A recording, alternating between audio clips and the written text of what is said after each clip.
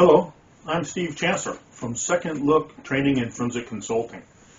We wanted to start this session with a concept that we use when we're teaching our investigating violent crimes, whether it's death investigation, adult sex crimes, or staged crime scenes.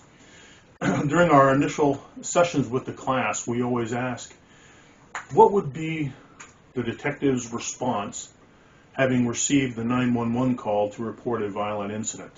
And then we wait and we listen to the various students when they respond, to rapidly respond to the scene, to set up security, and they go through some other basic investigative steps, all of which are correct.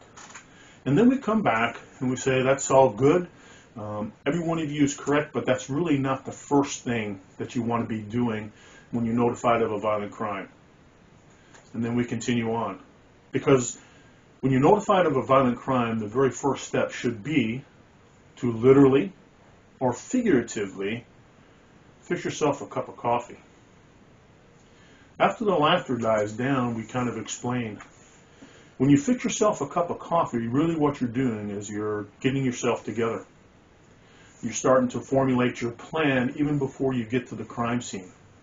Because you should be thinking about what equipment I might need, what potential problems might be at the scene. Do I have enough people in order to process this particular scene? The concept is when you arrive at the scene, the last thing you want to do is arrive at the scene with your hair on fire. Because nervousness and anxiety are contagious. And if you as a detective show up and you're running around nervous and you're anxious or your hair's on fire as we explain it, that's what everyone else is going to turn into. Okay? They will do the same thing. The thing to remember is it doesn't matter if you're a detective for 5 years or 5 days. When you respond to the scene, you're in charge. Everyone at that scene is going to be turning to you for directions. What should they be doing? And as long as you are cool, calm, everyone else is going to get that way. Okay? The second question we ask along that same line is, okay, what's the most valuable piece of equipment that you can bring to the crime scene? And we listen to everything from alternate light source to flashlights to fingerprints. All that is correct. But actually the most valuable thing that you as a detective or even a CSI can bring to the crime scene is a clipboard.